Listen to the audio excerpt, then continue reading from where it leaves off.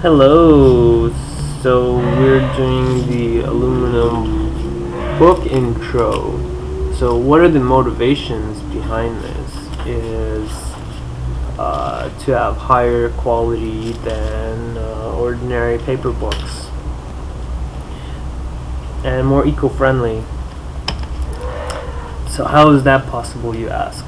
So what we have here is one of the longest living information storage devices, much longer life expectancy than your average hard drive, which is like 6 years, and flash drives 4 years half-life.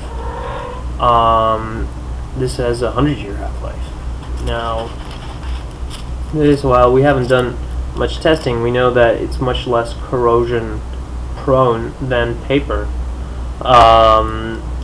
It's waterproof, and well, I don't know if it's fireproof, but you can put it in a fire, right? I mean, it's not too hot of a fire, like, because you can bake potatoes in aluminum foil, right? So therefore it can withstand quite a bit of fire, quite a lot more fire than this. Also obviously more water. And it can survive just about any environmental circumstance that arises on the planet Earth. It also is made from the most common metal on the planet, which is aluminum. It's, aluminum. And clay is what holds stuff together, just like in clay tablets. And I have a demonstration piece right here. One of the first booklets that I made. It has some writing on it already.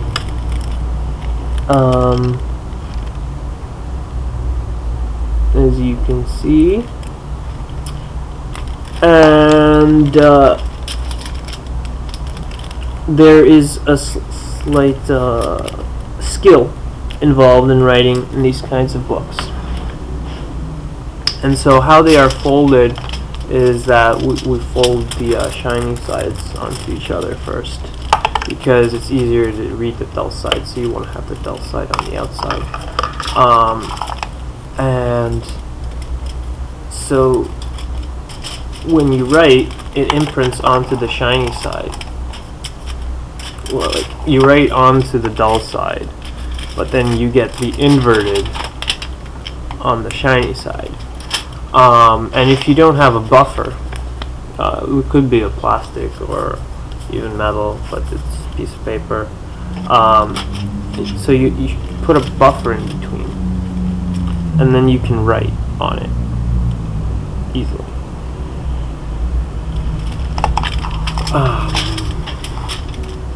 And then it doesn't go through.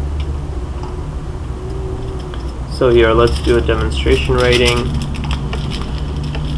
Oh, and look at this pen. See, you don't even require ink.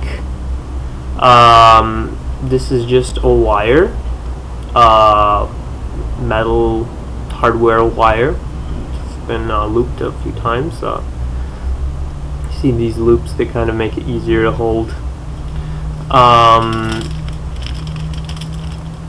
And now I'm going to type or write "Hello world."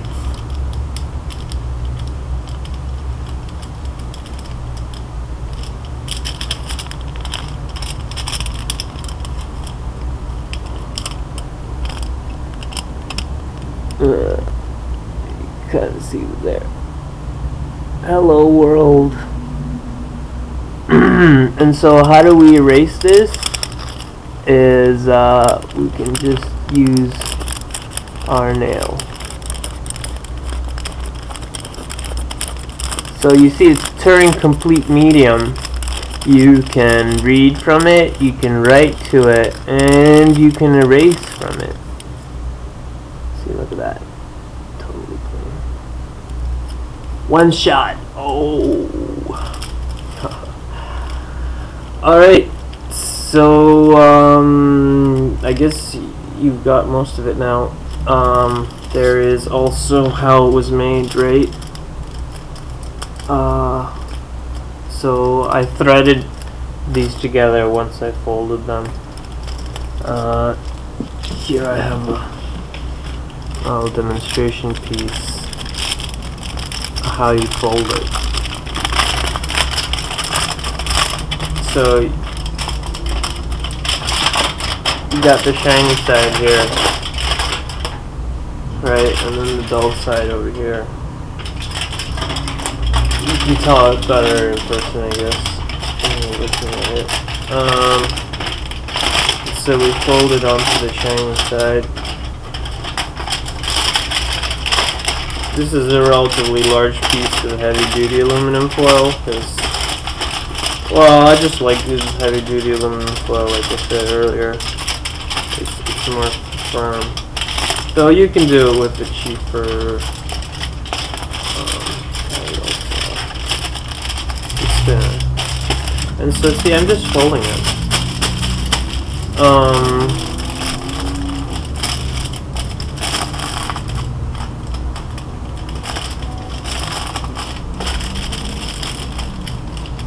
And so once we're folded to the right size that we want,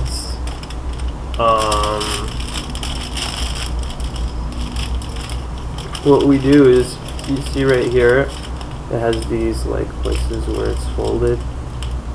We just cut along these lines like this, so that all of the pages are loose, and then you can use them. There you go. It's that simple.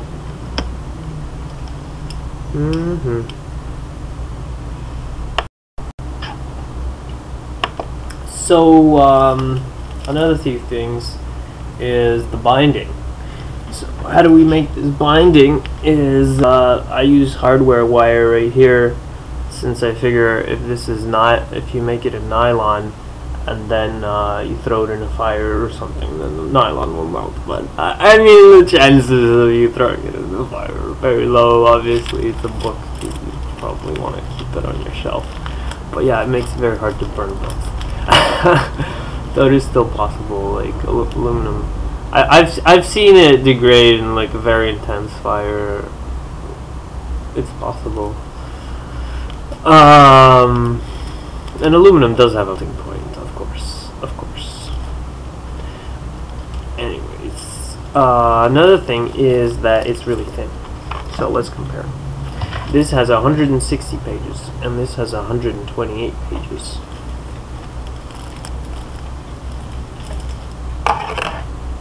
Wow. You know, it's so much thinner.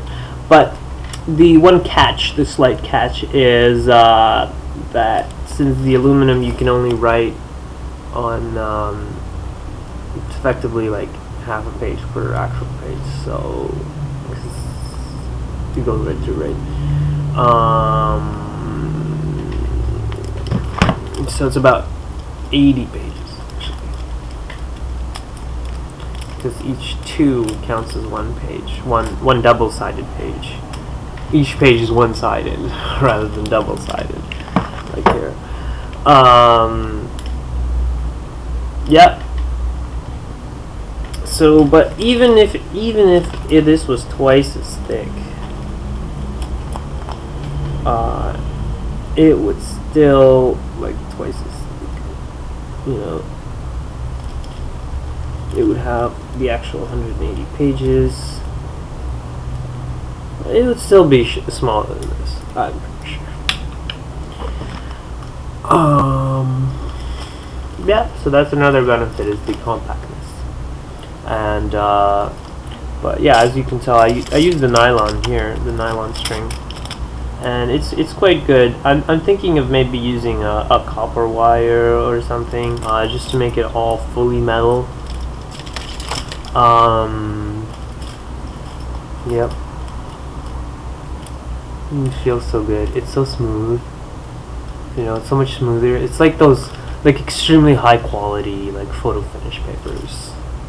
You know, and it's so much better too. It's easier to write at night, and you can write upside down. You can write underwater. So it's wow. can always carry it with you, and you can go swimming with it. I wouldn't recommend it, but you can. Alright. Yep, so have fun creating your own aluminum books. Feel free to